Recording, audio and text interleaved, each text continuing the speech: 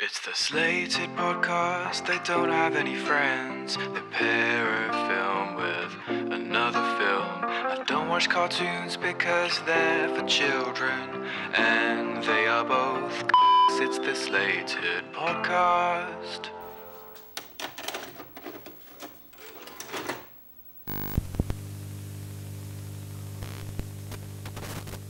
Hello everyone, welcome to episode 25, a quarter of a century, can you believe it, of the Slated Double Features podcast with your hosts, Joshua Francisco Mitchell, and I think he's still are you still falling? Matthew Vivian? Yeah, I know, I'm still falling, and I'm going to be falling the whole podcast because I fell out of a spaceship. But I've got my mic with me, and I'm going to just make it work. And hopefully I land after we finish recording. That's great. That must be like the biggest dead cat in the world because I can't hear any wind noise. Lots, very, very furry. Yes, no, a lot of wind around me. I can barely hear you. This week we're doing The Fall Guy and general action films. Not action films featuring generals, though they may do. Just the general topic of action films. Well, I was going to say, before we do that, there's a sort of bit of film news I just wanted to talk about. Have you seen the picture of the new Superman costume? I have seen the new Superman costume. What did you think? I've seen that everyone hates it. I've seen people hate it for I've never seen a legitimate reason. Well, there's a couple of things about it that are a bit weird, but almost every criticism I've seen is people because it's just not Henry Cavill and because it's not Zack Snyder. Which is weird because where were they when those films were coming out, and now they've come out of the woodwork like lice. I know, and they like lice. Every single comment about it, every post about anything is just #fire James Gunn, restore the Snyderverse. And it's like, the Snyderverse was shit. Let's just give him a go. Yeah, I mean, I like it. It looks a lot more. I think the Henry Cavill one looked more padded. Like it looked harder. Yeah, well, this one it's got like big more like an armor, in the creases, but he did say that the picture's completely filmed on set, and normally there's a lot of like CGI costume replacements in superhero movies. And anyway, I don't mind that because it makes it look like a real thing. Yeah, like he's actually wearing it, not like the Spider-Man costume. Because what I liked in Eternals was how their costumes had they did have wrinkles in when they moved because they didn't replace them, and everything else it looks so fake. Like Spider-Man costumes always look terrible. Like Tom Holland's God, one. it's so sad. I hate it. So it's I liked nice. it. And he's got the underpants, which I like. I saw people getting angry that like it doesn't fit him, that there are wrinkles around the shoulders and around the arms. But like you said, the more you move, it's going to fold in on itself. Yeah. And maybe this is him towards the start. Maybe he bulks out. Maybe he gets bigger. Maybe he fills in the suit. Maybe that's the point. We haven't seen the film. Some people saw that photo and were like, I can already tell it's going to be shit. And it's like, well, you've got terrible foresight then, because there's no way you can tell from that. Yeah. And anyone listening to this in the future, post-Superman, and you're laughing at us saying, what stupid fools. It looked stupid the entire time. And James Gunn was then fired and shot for being bad. Yeah. Look at us. Laugh at us. Go on. Do it now. Take a second and laugh. It's fine. I just think James Gunn seems to understand Superman more than Zack Snyder ever did. From all his posts, all his threads. We could do a whole episode on how Zack Snyder doesn't understand Superman. Yeah, exactly. So I look forward to it. I like Zack Snyder. Do you like Zack Snyder? I like Zack Snyder as a fella. I just don't like his movies. I like James Gunn's movies. We'll see. Weekly round of yeehaw. Oh God, sorry. I tried to do yeehaw, but I burped. Yeehaw. You're just sick in your mouth. No, but I am feeling sick, and my throat's all sore from the stomach acid. So, no, but yeehaw. Sorry, I'm just falling, and I'm not feeling too well because I'm falling. I'm getting a lot of air in my mouth. Right, seriously, this is a side note. This is going to be cut from the podcast. Do you need an ambulance right now? No, I'll be okay. Do you need an ambulance? I don't think you get one up there. Oh, that's true. You're falling. You'd have to be like a helicopter one, but I think I just get chopped up on the blades. You're like Nathan Fielder in the end of The Curse. What have you seen? I went to the cinema. I watched not a new film, an old film. Not that old. Mad Max Fury Road. I watched for the very first time in the cinema. And I loved it. I thought it was really good. Very good. I'm surprised that I was looking at box office. Didn't do very well. No, I don't think it did. I think it's just one of these films where those who did watch it loved it, and so it got a lot of buzz about it. But in fairness, the Mad Max franchise, like I've seen half the first movie, but I haven't seen the others. But I think they're very different to Fury Road. I think Fury Road is, because it's more modern and they had more budget, and they could do more shit. I think they're very different, and I think I don't think they were necessarily getting bums on seats from the Mad Max because of Mad Max. I haven't seen them before. I know a lot of people have only ever seen Fury Road. I think it's just because that specific movie is good, and also you don't need to watch any of the others. According to Google, it made $380 million, and like you look at it and you think that was $1 billion film when it came out. Very much not. But I liked it a lot, and I'm looking forward to Furiosa. I do think it was a bit weird how I don't think Tom Hardy's character even needed to be Max Rockatansky, isn't it? Literally just because I think it's just a marketing thing, because it's like, this is the franchise, so we have to put the name Mad Max in to sell tickets, and so they made him Mad Max just for that. But he doesn't. There's no reason why he needs to be the same character as Mel Gibson was. I don't know either. I know there was a theory when it came out that Tom Hardy's actually playing one of the little boys from Thunderdome. Yeah, Dog Boy or something like that. But that was disproved in the prequel comics that it is in fact the same Mad Max. Yeah. But yeah, no, I completely understand. I think it's more just because it's George Miller's thing, isn't it? Yeah. It's like an established world that he can get into. Yeah, I think it's kind of a reboot. But like the event still happened, but maybe slightly differently, and everyone looks different, and it's just don't worry about it. I think the whole thing is like, it doesn't matter. It's just a fun movie of people going down a road doing city stunts. Yeah, and I loved it. Crazy characters. I hated how woke it was, because Furiosa is actually a competent character, and that's so woke. It is. Max should be the only one. Yeah, when their names first come on screen in the opening titles, like both their names appear at the same time, and it should just be Max. Yeah, that's so woke. It's not Mad Furiosa, is it? No, it's not. You don't see any Furiosa films, do you? Mad Max out of it. It's just Furiosa. Oh god, it's so woke. Disgusting. Did you like it though? What did you rate it? I think I gave it 4.5 stars. I did like it. I thought it was a good film. And I'm looking forward to the next one. Goodness me, so am I. Very fun. I do think it's one of these films where, although I hadn't seen it before, I'd seen so many clips and so many people just showing off stuff. It's always used as an example in video essays about films. Oh, completely. I'd seen so much about it that it was like, I didn't know the plot, but almost every scene I was like, yeah, I've seen this before.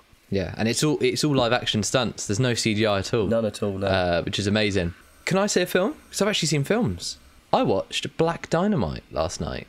I don't know him. It is a parody of 70s blaxploitation crime films. Nice. Like low budget, like very cheap. The film is based on an Adult Swim cartoon of the same name. Okay. But this is a live action film based on the parody. Yeah. He ends up like the climax is him having a nunchuck fight with Nixon in the White House. Nice. Yeah, it's nuts. And it's very similar to Garth Marenghi. Yeah. In that it's all bad. Like it's all intentionally bad. Yeah. Like I love the lighting doesn't match up shot to shot. There's obvious ADR that is there. Yeah. You'll see like a boom in shot. Yeah. That kind of thing. Take continuity is all over the shop. They don't match up. But it's really nice, and I really enjoyed it. It had some really funny moments. But I think it just went on for a bit too long that it kind of lost its. Is it sort of thing that's better as a Adult Swim short rather than a whole feature? Yeah, or even if it was a TV show and it was released in like 9-10 minute bits. Yeah, because I think kind of towards the end you're like, okay, I get it now, and they weren't really doing enough to mix it up, whereas to that point they have been. But yeah, great. I think they did really well kind of getting that 70s feel, and some of it was very funny. That sounds interesting. No, I might check that out. I like the sound of that. Give it a 3.5. Wow. Have you seen anything else? Love Lies Bleeding. I would love to see that, and I think I will do soon. Tell me a bit about it, but don't spoil it. Kirsten Stewart and Katie O'Brien, they're both female bodybuilders. I can't imagine Kristen Stewart as a bodybuilder. She's not very big. She's a gym owner, but isn't like a proper muscle gal. Okay. I think she like works out there, but isn't like fully bodybuilder. Because Katie O'Brien's quite muscular. She's huge. She's massive in it. So Katie O'Brien rocks up to town. She's a bit of a drifter. goes to the gym, and Kirsten Stewart, they hit it off, and they fall in love, and they need to overcome murder, and Ed Harris, and Dave Franco, and Jenna Malone. They need to get over all of them to stay together, to stay in love, and for Casey O'Brien to go to her bodybuilding show in Las Vegas. Wow. I might check this out this afternoon. Very good. There are some like interesting surreal parts to it as well. It's a lot about addiction. Yeah. It's a lot about giving up and moving on, or being stuck in one place. Story-wise, it's nothing that I haven't seen before, but I thought everything it does really well, and I think the setting is really interesting. Yeah, there are some really interesting spins on what it does. It's very good. Nice. 4 stars. Cool. 4. I'll check it out. Right, I've seen a couple more things. I've rewatched Fast and Furious 10. Fast X. Oh no. I mean, I watched it. I had it on while I was doing colour grading. I think it's really, really fun, and I know you hate it, but I think it's a blast. I loved it. Big smile on my face. Who cares what the plot is? It was just, I liked the silly set pieces. I liked it when they said family, and I liked the film. And I thought it flew by. It's like about 2.5 hours. I felt like it was less than an hour and a half. Honestly, I loved it. Can't wait for Fast and Furious 11. Did they confirm that's the last one now? Well, they did. Fast 11. When 10 was announced, it was like 10 part 1 and 10 part 2. And then I think when it came out, Vin Diesel was like, I'd quite like to do 2 more instead. So we don't really know if they are going to do 2 more or 1 more. But I hate how people are constantly like, oh, stop making Fast and Furious movies and make these movies instead. It's like, no, don't stop making them. I'm watching them. Still make them. Make them forever, and I'll always keep watching them. But you guys who don't like them, don't watch them. You loser. Stop watching them if you don't like them. Stop moaning about them. I enjoy them. I'm going to stop watching it because I'm part of the group that I wish they stop. Like, no, please stop. Put money elsewhere.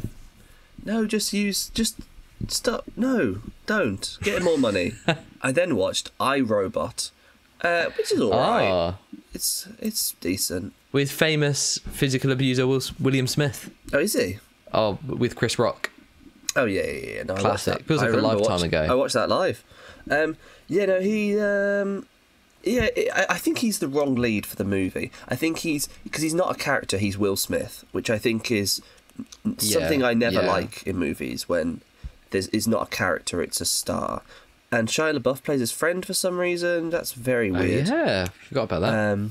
Alan Tudyk played the robot, didn't he? What's the robot? Does. Sammy? Is that his name? K2S. Sonny. Yeah, you're right, yeah. He plays exactly the same character as he does in Star Wars Rogue One. But, yeah, I thought that was interesting, Sonny. It was. I knew exactly where the movie was going to go. The CGI is awful, but you kind of get used to it. And they're like artificial, so I guess it kind of thematically is all right. But yeah, it's strange, and the product placement is so obvious. Like right at the start, he walks into his flat with his nan, I think, and she's like, "Oh God, yeah, what are you wearing on your feet?" And he's like, "These are vintage 2004 Converse All Stars." And it's like, oh God, it's so bad. But I think overall the film's fine, but I've seen the exact same commentary done in other better films. It's interesting. It's based on an Asimov book, isn't it? I don't think it's Asimov, wasn't it? iRobot is a fix-up collection made up of science fiction short stories made by Isaac Asimov. Yeah. I've never read them myself, so I couldn't possibly say. No, I'm guessing it's a fair bit different, because I can't imagine in 1950 Will Smith was being written the way that he is in this film. But it was interesting. I thought his like. Obviously, they have to do like, oh, the main guy hates robots because of his experience in the past. But I did think that was quite interesting. How it wasn't because like anyone left him to die; it's because they saved him rather than saving a little girl. Which means he's like, fuck you, you should. Yeah, they need to change the rules. But no, it's fine. It's 2.5 stars. I've seen it a couple of times. You know, it's one of those films that's kind of always on. But like honestly, this should be the topic for the next Star Wars trilogy. I don't know why they haven't done. I know they've done like the Separatists versus the Republic in the prequels, but that was all like a pre-controlled war. Yeah. So there weren't really sides fighting. It was all for the Emperor. I don't know why they haven't done the droids. droids not being slaves anymore. Yeah, because I think that's such an interesting thing. Well, they never really. They very rare. They do in Solo a little bit, but they rarely address. And it's a joke in Solo. It is, yeah. They rarely sort of address the sentience of droids. I think it's generally considered like, yeah, they're alive, but they don't matter, basically. Which is nuts. Which is nuts. And even like goody characters will treat droids like shit, and it's considered fine. So yeah, I think that would be an interesting thing to do properly. It was just the fact that like when they did it in Solo, it was like it was a bit sort of, people were like, oh, it's just feminist woke nonsense bashing over the head. Oh, equal rights, shut up. That's exactly what you sent me. You're just reading out your text after Solo. I like that bit where she freed the droids on Kessel. Kessel, yeah, and then she got trapped forever in the Millennium Falcon. Yeah, and now cannot escape. Yeah, she can now no longer communicate. She can just sit there and think for the rest of eternity. Great, lucky her. Yeah. Okay, well that's everything I've watched. Oh, cool, nice. I think. Thank you, William Smith. Well, I've also watched The Fall Guy. Maybe we should talk about The Fall Guy in more detail. That sounds like a good idea to me. This week, we saw David Leitch's new action comedy romance film, The Fall Guy. Matt, what's the plot? The plot is stuntman, right? Cam op. They are a romantic thing. They're flirting, whatever. Anyway, the stuntman is injured in a stunt. And he just sort of goes off the deep end. He's in a bit of a rut. He can't work anymore. And they break up. And anyway, 18 months later, the cam op is now a director. And the stunt guy gets a call saying, we specifically want you to work on this new film. Come along to Australia and we'll film it. And they get there and the director is like, I didn't want him there. Who got him there? And he's like, well, if you don't want me there, I won't be here. And then they slowly sort of like fall back in love. And it's like a rom-com, but with action. Oh, there's also like some like crime stuff going on. That's like there's crime stuff. There's crime. The fourth genre in this film. What did you think? What are the first thoughts that come to mind after watching The Fall Guy? I liked it, but I will say, as you mentioned, 4 genres. We got the comedy, we've got the action, and we've got the romance, and we've got the crime. Crime didn't give a shit about. Get rid of that. No. I thought the comedy wasn't particularly funny. In fact, I actually can't think of a single joke. I laughed once, and it was one of the later trailers for The Fall Guy. I don't know if you saw it in cinemas, where it's one of the trailers where it will say big bold text on the screen like comedy, and then it will show a clip of the comedy in the film. Then it'll go action, and then a clip of the action. Yeah, and it does that and progressively gets faster and faster. I don't remember seeing that. I've only seen it once. It gets faster and faster, and then one of them is big bold text minerals, and then it's a clip of Aaron Taylor Johnson saying minerals, and then it just moves on. That's the only thing that made me laugh. That great trailer. But yeah, no, I'd agree. It's more light-hearted than funny. I think the comedy. Yeah, but yeah, I liked the sort of romance. I was invested in their romance, although I knew exactly how it was going to go because it's so paint by numbers. And I thought the action was good. I mean, let's talk about the characters. So Ryan Gosling plays Ken. Ryan Gosling plays Ken, yeah. He loved playing Ken in the Barbie movie, but unfortunately, that's one movie. That's not a TV show, so he can't play the character anymore. And so he's done what happens so often with actors, where he just continues playing the character, even though it's a completely different script and a completely different name, and he's not a mannequin in real life or doll. He just plays Ken, which I love to see because I loved Ken. But it's sort of like, I hope he doesn't keep up doing this forever. Because I don't want it, like, Ryan Reynolds just plays Deadpool and everything. And I like Deadpool, but you can do other stuff, Ryan. He came out and said that he's not going to be taking those harder roles as regularly now. For family reasons. I think like Drive or Blade Runner, where he previously had to really get into the mindset of it, and it would impact home life. So now he said he's aiming more for these kind of roles that are more lighthearted and more fun that you can enjoy. Fair enough. So expect to see Ken for the rest of time. Great. I'd agree, and I think I feel so sorry for women in film, like genuinely, because Emily Blunt is a great actor. She is. If she wasn't the female lead in this, like the chemistry wouldn't have worked. Yeah, I agree. But she almost exclusively plays female love interest. She plays. I was going to say that. I'm going to get up. Oh my God. I'm going to look her up on Letterboxd because it will say in order of like famousness of her films. Because I was thinking exactly like that. She's such a great actor. And she plays the girlfriend or the wife in everything. So Oppenheimer, she plays the wife. Devil Wears Prada, she actually is a character. She's like the villain. Good. A Quiet Place, she's the wife, but she also is one of the joint leads. And in Quiet Place Part 2, she is the lead. Sicario, I haven't seen. I don't think she is a wife. Edge of Tomorrow, she's the love interest. Looper, she's the wife. I don't remember her in Looper, but she's the wife. As much as I like that film. Fall Guy, girlfriend. Jungle Cruise, she's basically the wife to The Rock. Yeah. The Muppets, I don't remember her in The Muppets. It was probably a one-line cameo. She's Miss Piggy's receptionist. Oh, of course she is. Yeah. Into the Woods, James Corden's wife. Yeah. The Girl on the Train, Mary Poppins Returns, she is actually the lead. She's not romantic. And Romeo and Juliet. She plays Juliet. And now we're at the point where I haven't really seen these films. So that's it. I think she is wasted a lot of the time. But great in this. I think she's a great performer, but it's so much harder to break out of that remit. Essentially, if you're not a Hollywood leading man, then you're being cast in the same role. Yeah. Like the only actors that come to mind that break out of that are like, you have to be best of the best female actors. Yeah. Like Emma Stone, Meryl Streep. Like you're being given roles that you shouldn't be given, but you're that good. But I still feel like broken out of that mold. I feel like Meryl Streep is still like a classy older lady in everything. She never plays like a disgusting hag. Actually, in Into the Woods, isn't she? She might be a hag in that. But in everything else, she is still fairly. There's a Meryl Streep role definitely, whereas Emma Stone will do anything.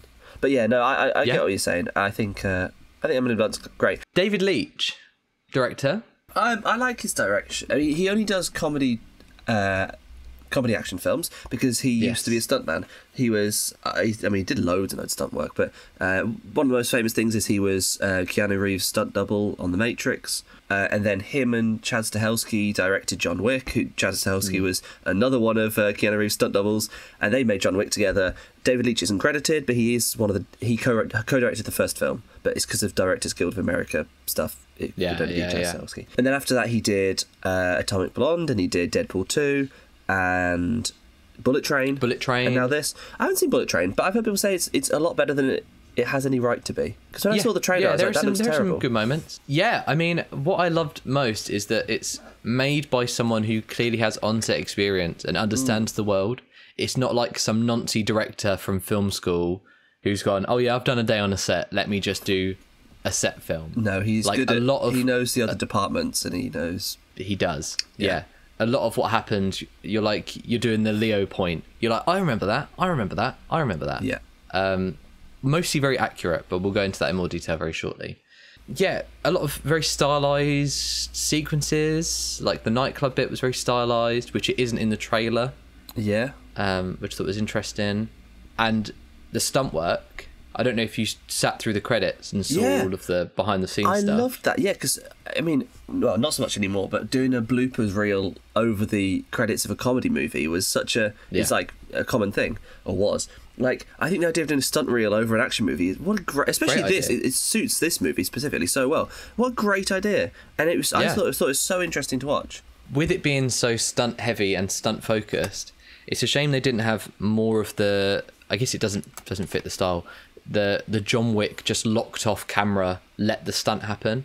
Because I know one of the big criticisms was that it looks like there are a lot of cuts and it makes a lot of the stunts look fake. Yes. But then you see in the blooper reel, like the one where they're being dragged in that skip that's spinning. Yeah. Like, that actually happened. Yes. That's kind of my problem is that scene, they added loads of like CGI sparks, and I think it made the whole thing... I think there might be more to it than that, but that is one of the reasons why I think that looked fake, and I just assumed it was all on a green screen because it looked that way. Yeah. And so the fact they did it for real, I think the fakeness of those sparks, it triggered my brain to say this shot is fake.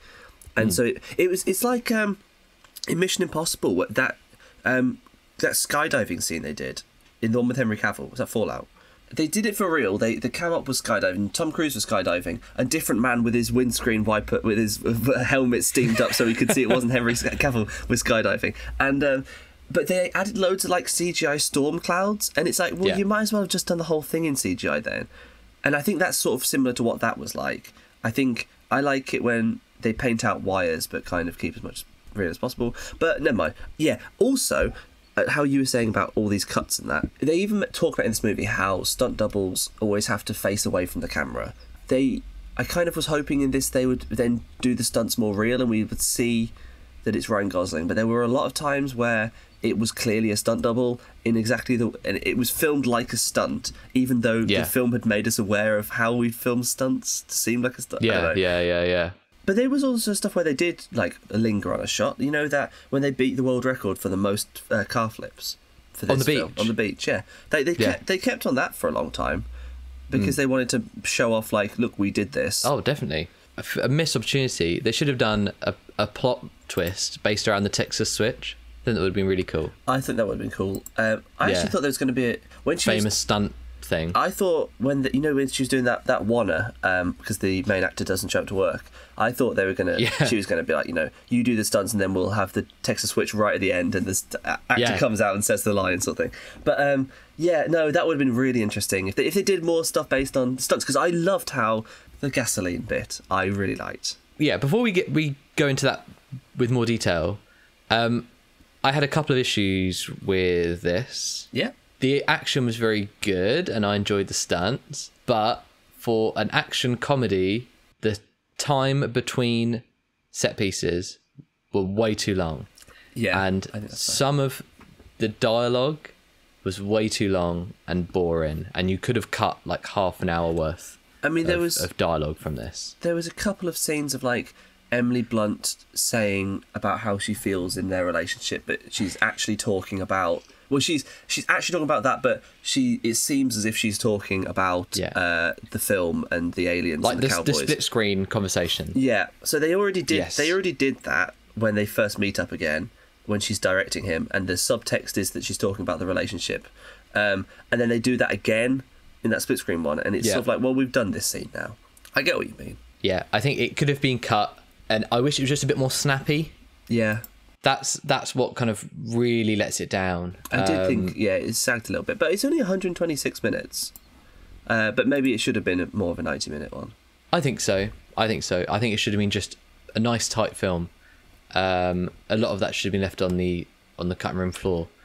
But yeah, other than that, I thought they were great performances. Okay, have you got any issues before we go into? I thought the characters were a bit thin.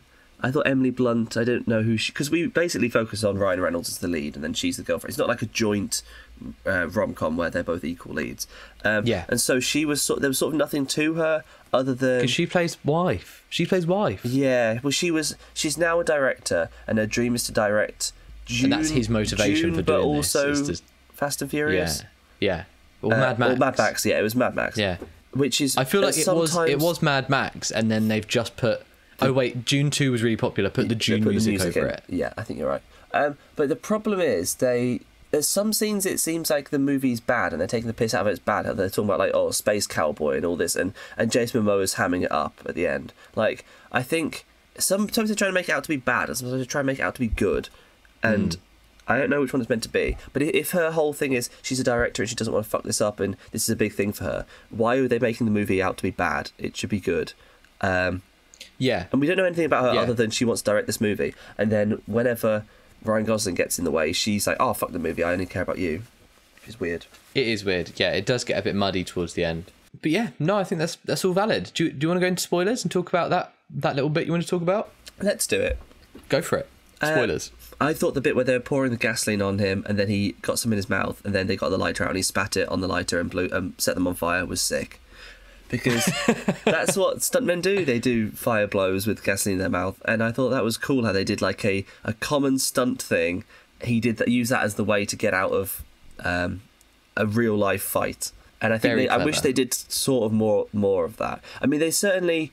I don't know if it's just me inferring it or if they actually comment, but like when he gets hit by a car, like he knows how to take hits, so he can sort of roll in the right way and he can he can survive it and be a lot more intact than a normal person would. What did you think about the drug sequence, actually? I thought it was a waste of time. So did I. Like the fight, the unicorn joke in the trailer looked pretty cool. Like him throwing the cork, that's like a big part of the trailer. Yeah. But in the film, it's all like glittery and I think it takes away from the stunt again. Yeah, I think it's just a film I don't have very much to talk about, but I did mostly enjoy it. I thought the villain motivation was like, it was paper thin, but because he just wanted to kill off his stunt doubles because he was jealous that...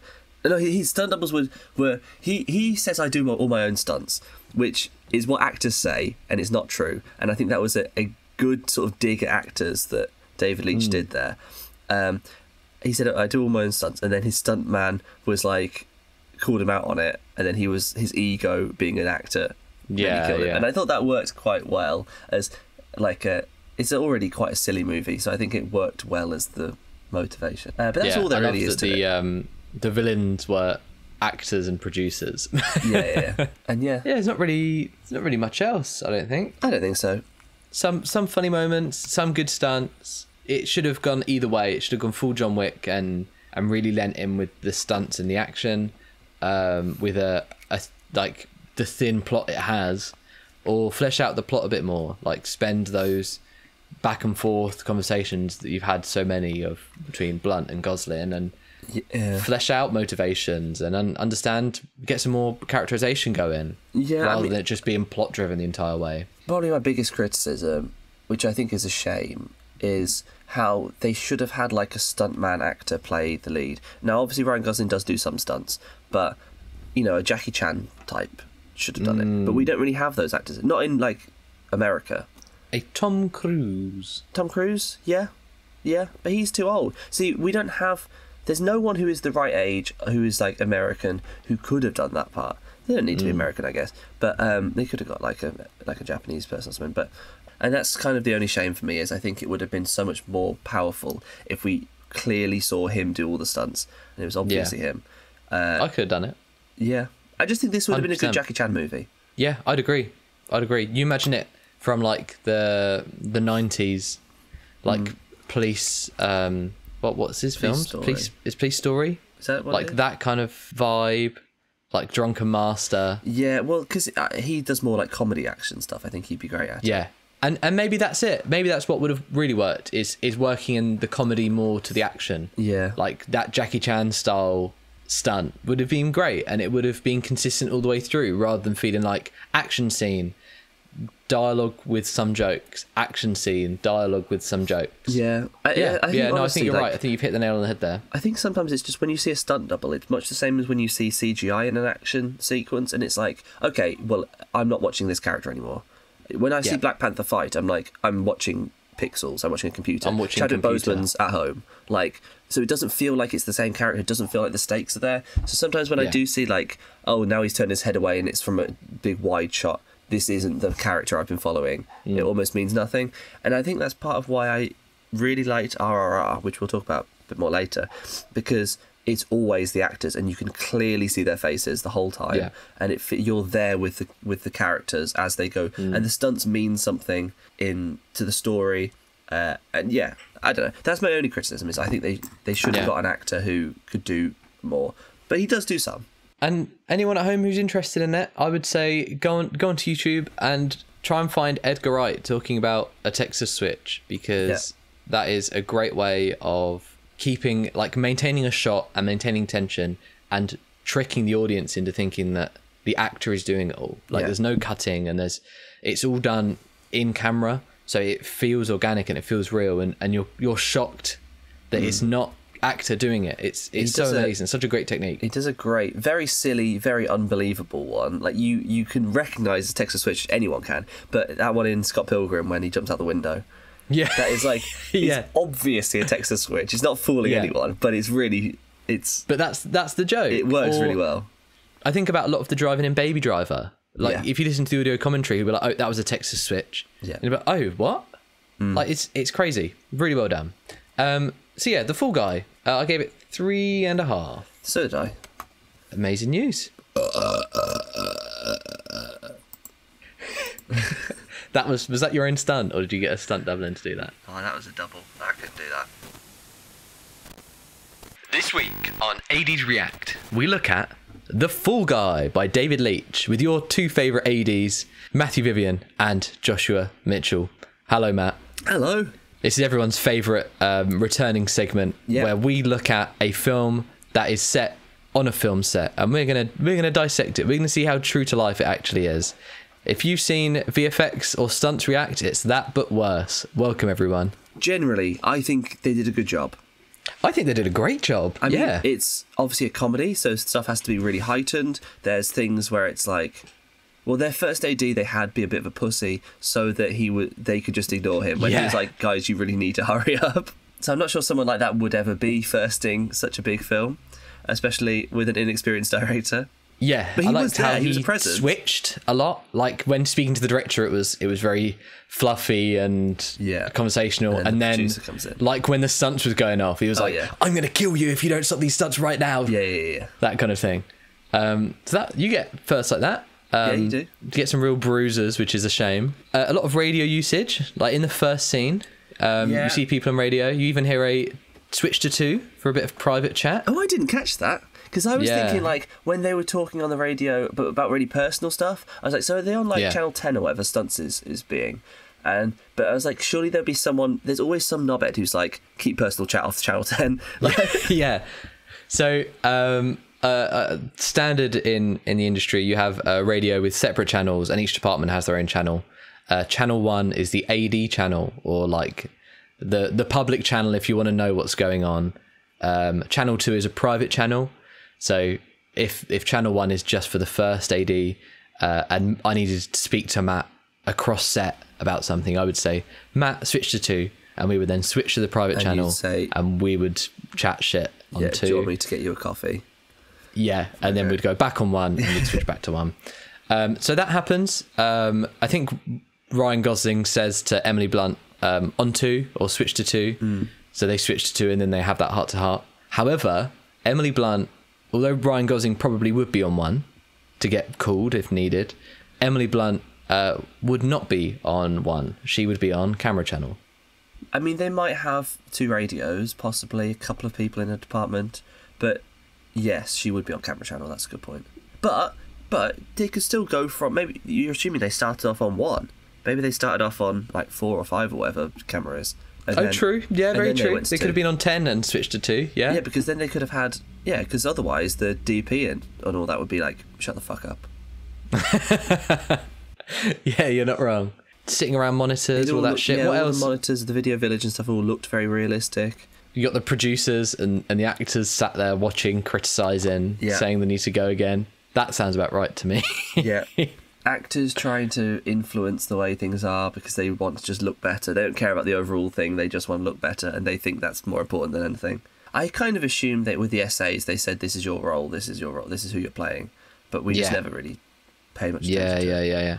We probably should have had a look and pause and see if we could see like a script supervisor and script supervisor's assistant. And oh, so you do see that on the beach. You get people going up to Emily Blunt to show how overwhelmed she is. Yeah. And one of them is the VFX person, I think. Yeah, I remember the VFX supervisor being there. And one of them is the scripty. So on set you get a script supervisor who is checking through the lines and making notes about best takes, what was dropped, and continuity, what needs to be picked up, continuity. And maybe it was the scripty or the writer went up to Emily Blunt and said something like, I've been having to think about the third act issues. Why don't we just have one of the characters say we're having third act issues and be really meta about it? And Emily Blunt is like, no chance. Yeah. Another accurate part was the sound team. You get one of assistant sound popping up a couple of times. Really interesting. I've only seen it and kind of briefly spoken to the sound team about it. I don't know if you know more about it. But in the climax, when they have mic'd Aaron Taylor-Johnson and they're trying to get a confession from him, the assistant sound goes up to the microphone and plays like the little tune from his phone. Little beep, beep, beep, beep, beep. Yeah. Which, to my understanding, switches the microphone off and on. Oh, I didn't know that. So he did that to turn the microphone on to make sure it was still working before Aaron Taylor-Johnson then got in the car. Oh, that's clever. Yes. very cool. And you even see the mixer. I think it's the same character actually, but then the mixer in his van, watching the monitors and doing the levels and things. That was quite cool. Because that's like the ending of the movie is like, we caught it because he's like, what, you wearing a wire? And he's like, no, you are. Because actors do sometimes forget they're wearing microphones. But to be fair, the sound team, it's like one of the main things they do for like privacy is they do, as soon as someone starts saying like just chatting to people like between takes, they will turn their mics down. When first joining the industry, our first big job was Hijack. I was terrified that I was going to be seen on camera doing something that I shouldn't, or I would be heard saying something that I shouldn't. And I would get home and I would wake up in the middle of the night panicking that I said something, or like in such a weird state. It was so bizarre, that feeling of always kind of being watched and being listened to. Yeah, because even with the boom, they can just point it. They're so directional. You can point and hear someone at the other end of the room like so clearly. It's really, really weird. The sound guys, though, you really don't. And so I think that's why it worked so well as a twist, because you do just simply forget about it. You do. Especially when a camera will be taken off of a rig and just laid on the side. Yeah. And then it will just be looking at the crew, which is being shown on all of the monitors. like you don't want to trip and fall and cover yourself in coffee, because then everyone has seen that. Yeah. And obviously that's how your allegations came around, wasn't it? Being seen on that kind of monitor. Well, they were still recording, yeah. Because they said go again, and then they ended up faffing around for a little bit. And alleged, wasn't it? It's all alleged. Yeah. So yeah. Well, it was all caught on Channel 1 as well. Yes, but alleged. Yeah, and everyone's mics were on. But this is all completely alleged. It's all alleged. Yeah, alleged. I thought it was very, very accurate. And I know, looking at all the film meme pages, they're all about, look, doing the Leo point. I recognise that from set. Very good in terms of accuracy. And also quite a good film. It's out now, if you want to go and watch it. Yeah, I think you should. I really liked it. I thought it was good. You liked it. 3.5 stars. I liked it. Give it a go. Great. Okay, so out in cinemas right now is The Fall Guy, which is about a stuntman on set, and there's some great action. It's directed by a former stunt coordinator. So we wanted to talk about action movies and stunts in other movies, and what we think is interesting, what we think isn't, and the different types of action movies. So obviously you've got more grounded stuff and you've got more ridiculous stuff. Yeah. And we just wanted to talk about action movies, about all the different types. I think we'll mostly use a few examples. So I think we'll mostly talk about... I'm going to give you a movie and you give it a quick synopsis people are home. But I'll mention a few and you just do a sentence, okay? Oh my God, okay. The pressure. RRR. Set in India, and it's about two guys saving the Indian people against the evil British Empire. Correct. Thank you. The Fast and Furious franchise. Oh, bad, and Cars. Incorrect. Good and Cars. John Wick. We could talk about him. John Wick. He's from Fortnite, isn't he? He's a Fortnite character, and he has a gun. And he kills loads of people, including Theon Greyjoy, because of a puppy. He does. That's in the first movie, the only one I've seen. What's like grounded action? So DareDevil. I'll put the DareDevil bit there. DareDevil. Yeah. So Fall Guy was kind of based in the reality of stunts, wasn't it? That's what it was about. There was a lot of taking hits and feeling the hits and getting back up. It reminded me a lot of the stunts in DareDevil, the TV show. Although DareDevil was more like John Wick akin, I would say, where like the famous hallway stunt scene where it's him, I don't know if you've seen it, him entering, and then you've got like four rooms on either side. Yeah, there's one on the stairs. Yeah. And you get guys coming out and fighting DareDevil as the camera like slowly pulls back, one take, and DareDevil will like hit a guy and the guy will collapse and then he'll get back up again because Daredevil's just a man. So although he has these reflexes and this agility and all this stuff, by the end of it, he's only taken down like 5 guys, but he's so beaten up, he's so hurt, but he has to keep going. Well, that's the way it always is in movies. Like they hit a baddie once, and then that baddie's unconscious until after the scene's ended.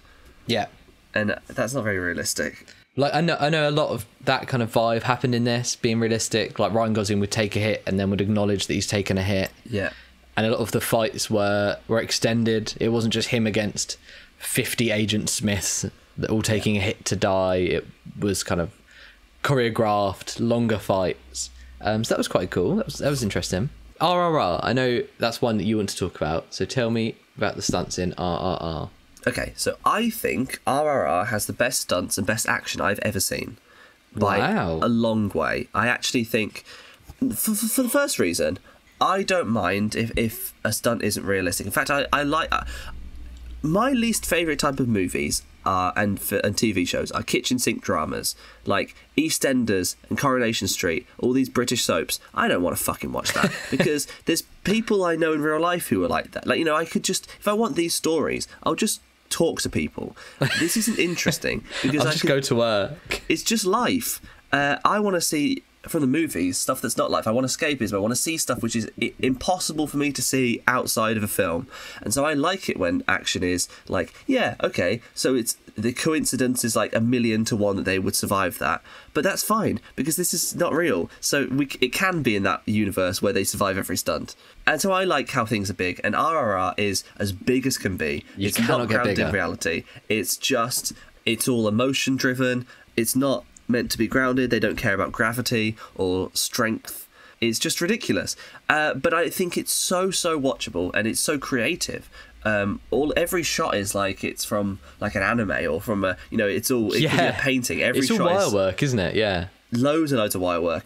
And I think what's so great is that they don't have stunt doubles. S.S. Rajamouli, the director, says there's 2 or 3 shots the whole movie where they have stunt doubles. And I believe that because you can see their faces clearly in every shot. Yeah. It's so obvious to them. There's never turning away. Like in every American movie, a stunt happens and suddenly the actor is facing away from the camera. And they're a different size, and it's a big wide shot, and it's so fast. These are like lots of slow motion, long slow motion, crazy, insane wire work. In fact, there's a lot of good speed ramping too. There's speeding up and slowing down, which I think works really well for some of the hits. I think it done so well. And now what I think is the most effective about RRR's action and why I think it's the best I've ever seen is because. Not because of the spectacle, not because of the impressive things that they did on set, but because of the writing. Because most action scenes you see is a goodie and some nameless henchman fighting because... take like, you know, often the goodie is doing what they do because it's their job. They're a policeman, say. And the baddies are doing what they're doing because they're being paid for it.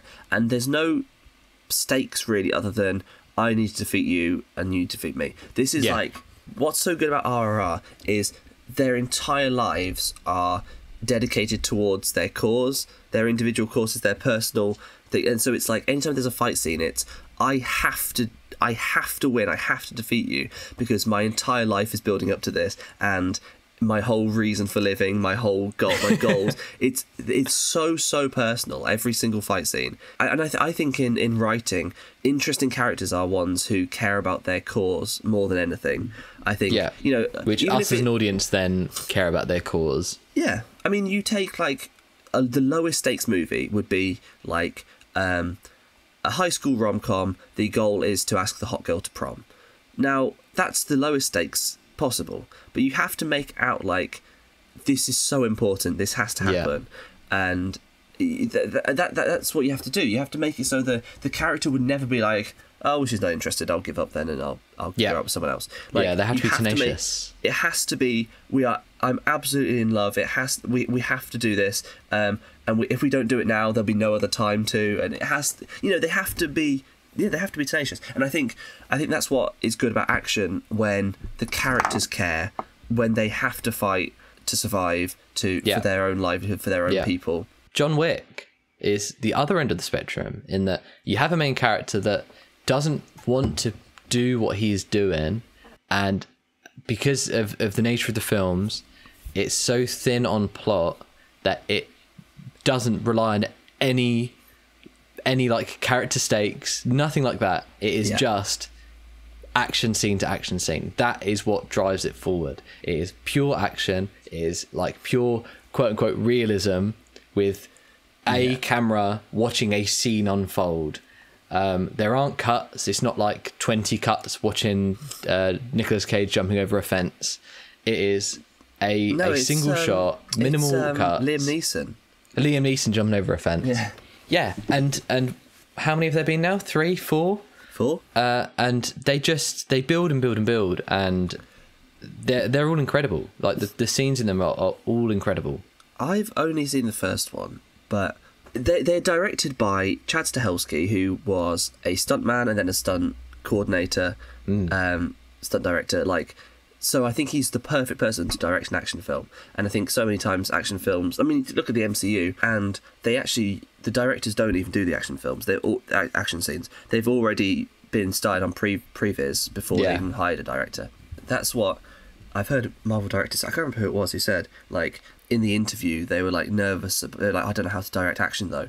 And Kevin Feige's like, don't worry, we do that stuff. You just do the dialogue scenes.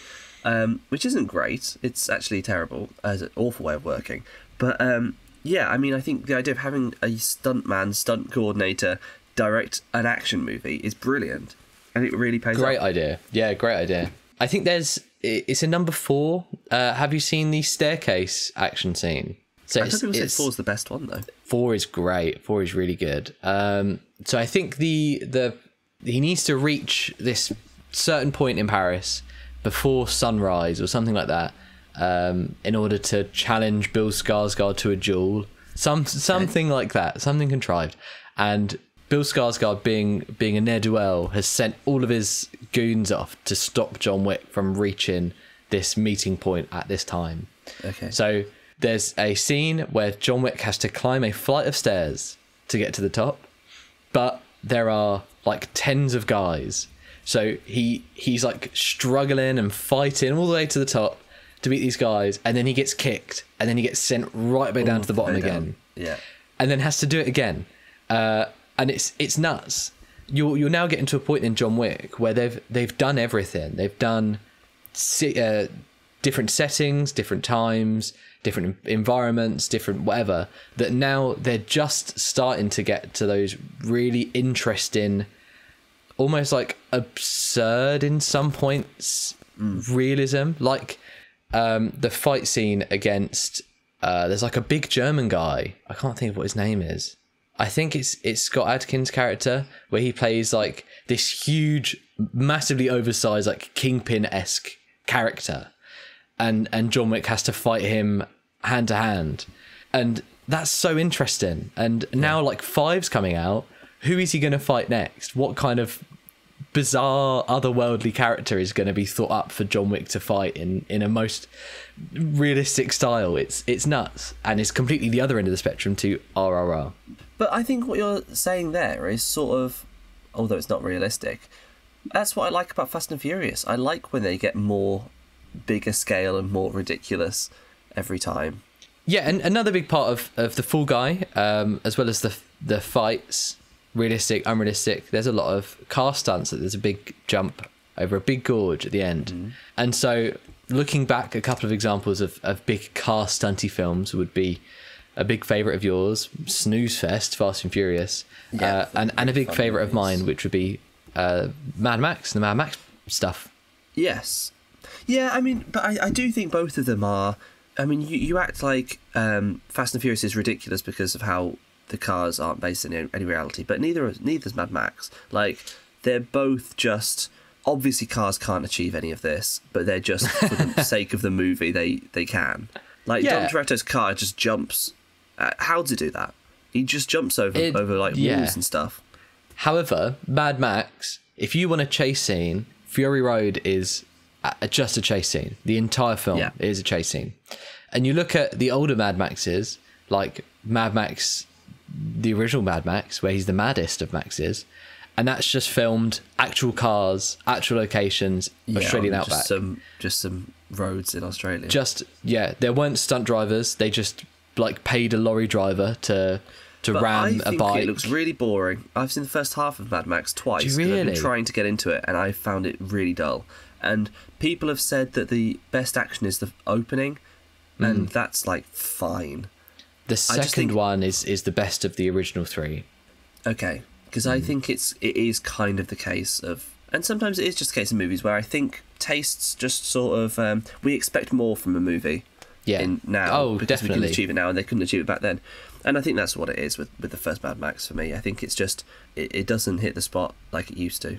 And so what is it about the stunts in Fast and Furious that... Because of just how creative and ridiculous they are. When I rewatched 10 a few days ago, a big bomb that's a giant ball that's a bomb rolling down the streets that's going to blow up Rome, and it gets to a bridge, and Dom Toretto is in his car, and he sees a crane, and he drives into the pavement and launches him into the air, knocks into the crane, it spins round, the counterweight on the other side knocks into the ball, and it goes into the water, and then it explodes, and that flips all the cars.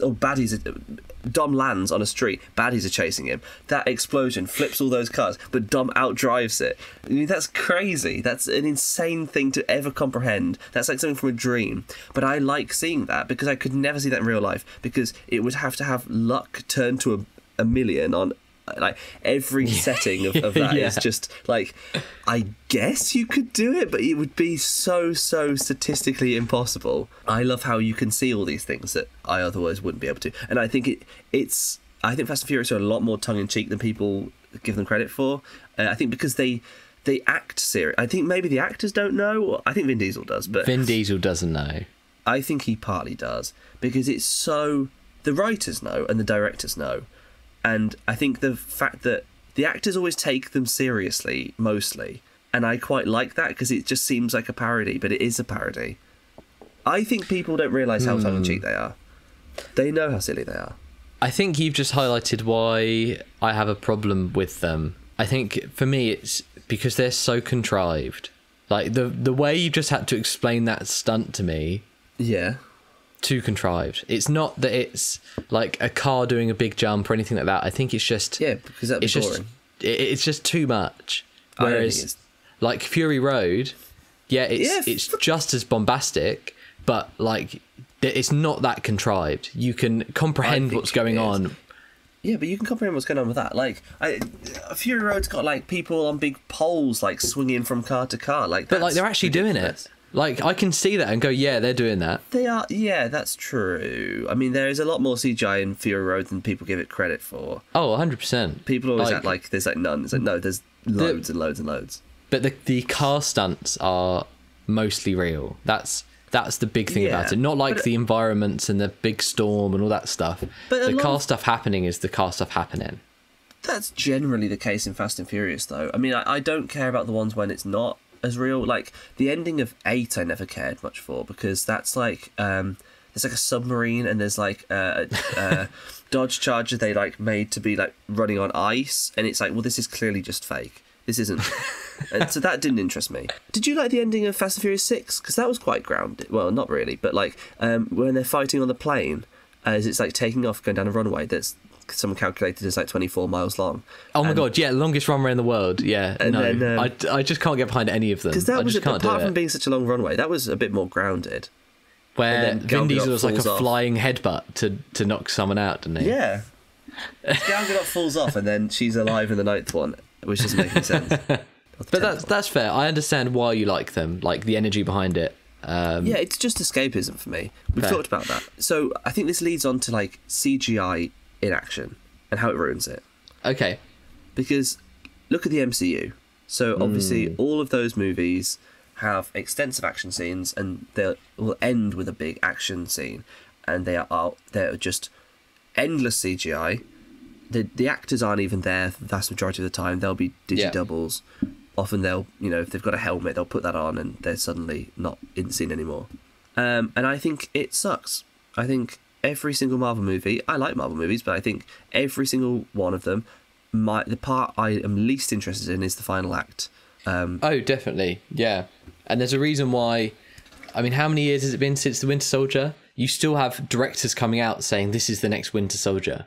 Because I actually think The Winter Soldier is one of my least favourites, but I can see the action's good. I can see the appeal with the groundedness of the action. I just think it's boring. But you're completely right. They do keep saying this is the next Winter Soldier because that's the only one with like competent stunt direction. And yeah, like there's CG everywhere. There's CG in cinema everywhere these days. But the fights were happening, and you can understand the stakes, and it wasn't contrived.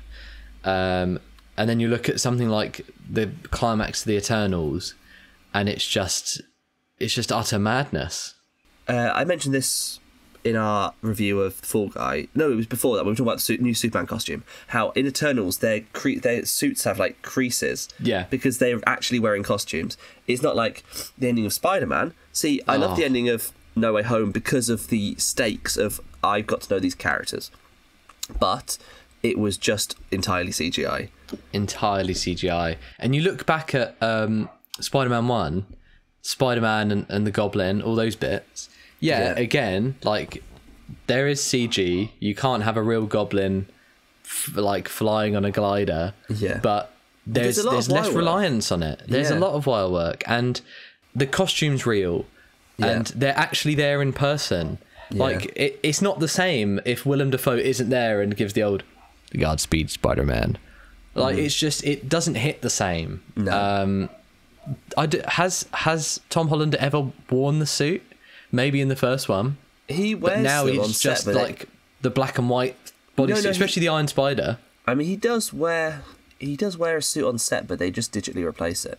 Yeah, which is crazy because it looks so much worse. Whenever you see like BTS of them before and after, before you see like creases in the armpits and stuff, and it's like, oh, okay, so this is a suit, this is a costume that someone is wearing, and then they're so tight to his body, it doesn't make sense. I mean, you'd see like his underwear underneath and stuff, but you don't. Like, it just doesn't it doesn't look in any way realistic. Even the stunts, you watch the behind the scenes, and I saw one from No Way Home. So this is when he's wearing his Iron Spider suit, and Tom Holland has like the black and white headband on and the black and white bodysuit that's then replaced with the Iron Spider. Yeah. And Tom Holland, I think one of the reasons why he won the part in the first place is because he does gymnastics. Yeah. And you see him doing gymnastics, like jumping off trampolines and flipping and jumping on cars and stuff. But then when you see it in the film and he's all just CG, I know exactly. There's no realism BTS, at all. Where he's on the highway with the cars at the start. Home. Yeah. Like, why is he doing this then? Because it doesn't look real. Yeah. Get him in a suit and just let him do it in camera. Well, there are a couple of moments in the movies where you see Tom Holland do like a flip when he's just as Peter Parker in his normal clothes, which is good.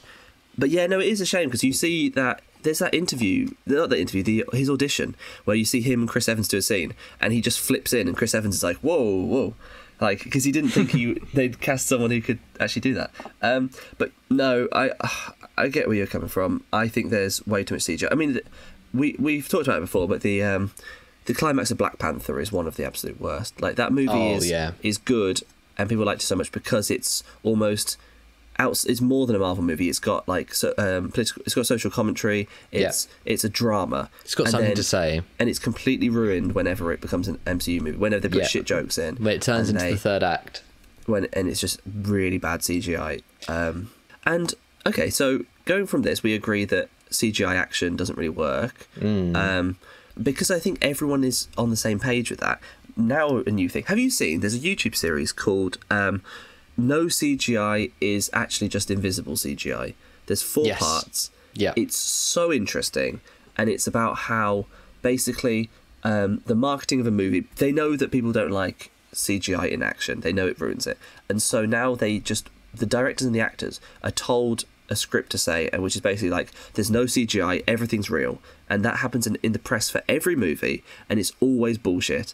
And this video is just a guy showing the VFX breakdowns and showing, like, look, there's insane amount of CGI. There's things that is CGI that doesn't need to be CGI. Look at this. And yet you're claiming there's none. It's a complete lie. Even like Top Gun Maverick was a big one.